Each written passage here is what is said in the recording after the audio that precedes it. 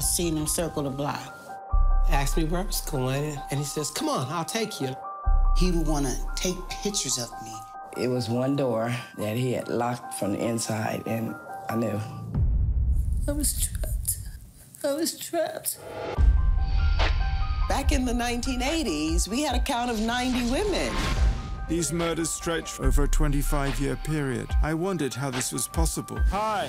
Imagine if they would have treated victim number 3 as if she was a student over at UCLA with blonde hair and blue eyes. The police don't care because these are black women. We don't mean nothing to them. The lack of concern allowed for this hunting ground. I tell my own son, whatever you do, do not call 911. This was a community that has survived against all odds.